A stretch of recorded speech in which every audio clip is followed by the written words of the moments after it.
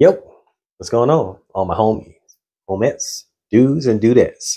It's your boy Will, back again with another video. And today, I want to talk about a fragrance journey. When you go on a fragrance journey, once you get into fragrances, you start going way off course of fragrances that are mainstream fragrances. You want to try something different. You start looking for the artistry in the fragrances. And I have 7 fragrances right here that I picked up because of the artistry of it, but they are unwearable, at least for the most part.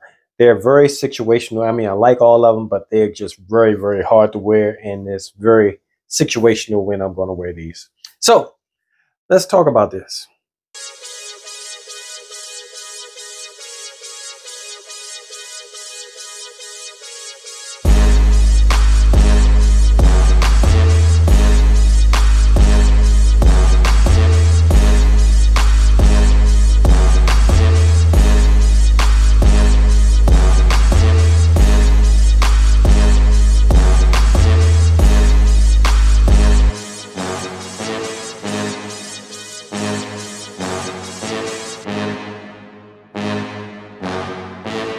So I got 7 fragrances. I'm going to just give a little brief description of them, but these are 7 fragrances. I'm counting them down from 7 to 1, and 7 being the one that I like the least, but I still like it, and 1 being the one I like the most, but it still is very difficult to wear. So we're going to start with the first one. The first one is Moschino's Toy Boy, the teddy bear.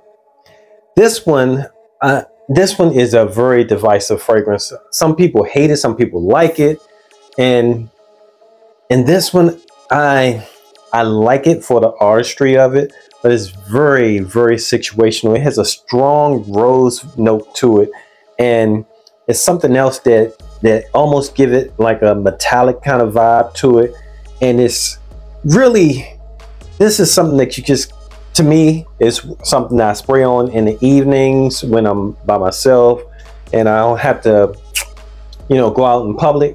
But I don't know about wearing, I think I may have worn this out in public maybe once or twice. But yeah, very, very situational type of fragrance.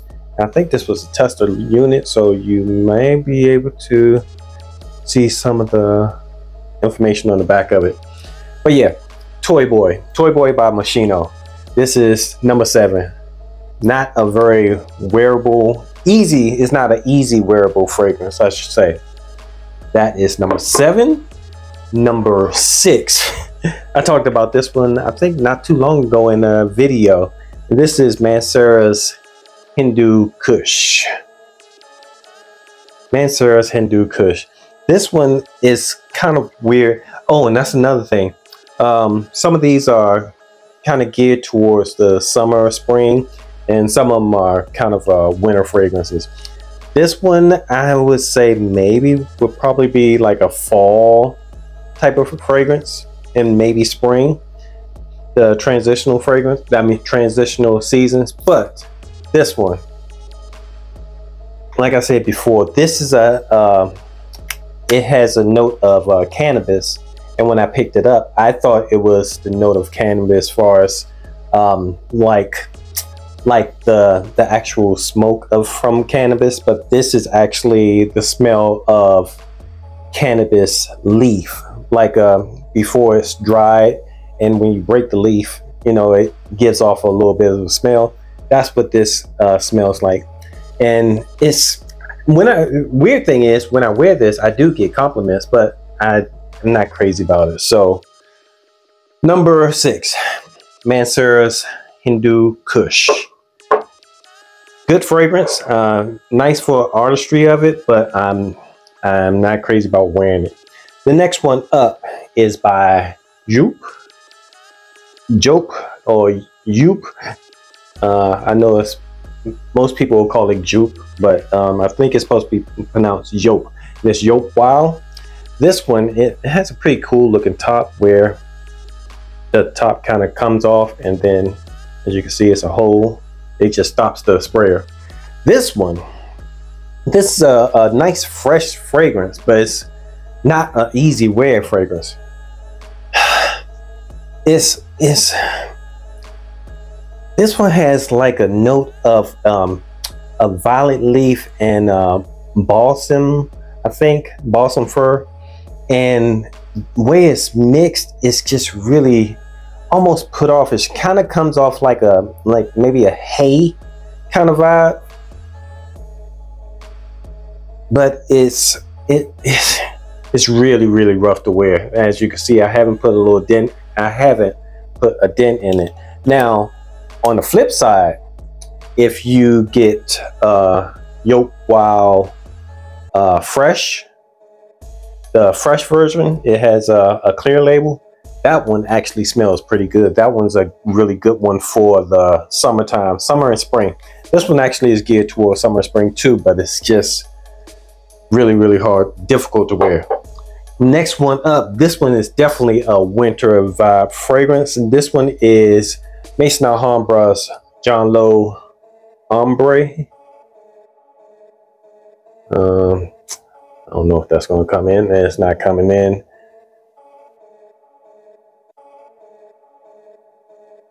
Is that going to come in? Yep. So this one is a clone of a Louis Vuitton fragrance. I can't remember the name of it, but I'll put it up here.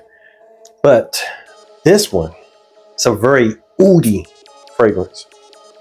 But if you like oud, this is a very good one.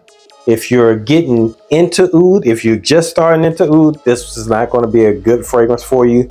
If you're midway through your fragrance journey and you've smelled oud and haven't, and you smell some ouds, but you haven't, not dove into the real skanky ouds, this would be a good one, because it's oudy, but it has that rose oud saffron combination. And again, this one you have to wear this dressed up, because if you wear it try to wear it casually, like with dressed down, it may come off making you look like you stink versus smelling good. But when you're dressed up and you're put together, this gives a nicer sophistication to your whole ensemble. So that's what that is number 7654. This is number 4, Maison Alhambras. Now number 3, this is a fragrance that I picked it up because it was so hot and everybody was talking about it. But this is Gucci Oud Intense. This bottle is super dirty. Let's see if that's coming in. Let me wipe it off. Maybe that's better. There you go. Gucci Oud Intense.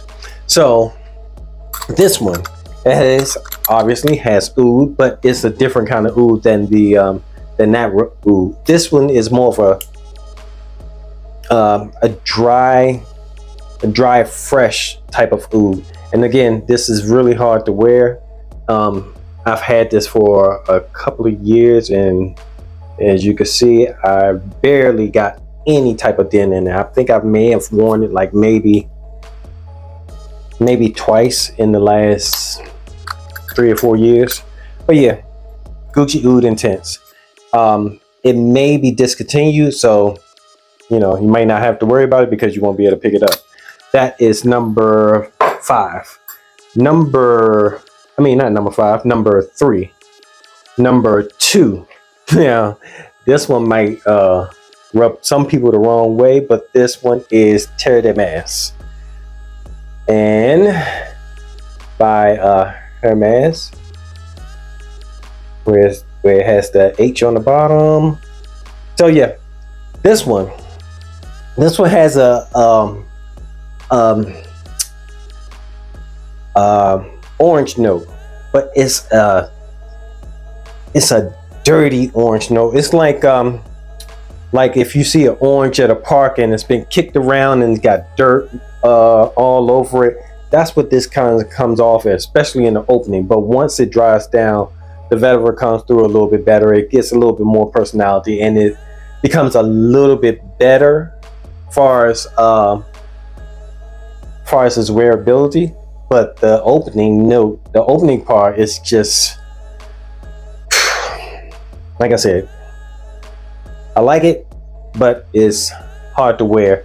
And again, this one, I've had this bottle. See, you see that? I have a big dent in it, but I've had this bottle probably about 6 years. So that's how much of a dent I haven't put in it, because, you know, I have to be in a mood. You have to be, it's got to be situational. But one thing I can say about the Terre d'Hermes, if it's a rainy day, this works really good. I've noticed that with Terre d'Hermes, anything that has like a dirty orange kind of vibe or a vetiver vibe on rainy days, it worked good. So, and then that's number 2. And on number 1 is, boom, Terry Mugler's Pure Tonka.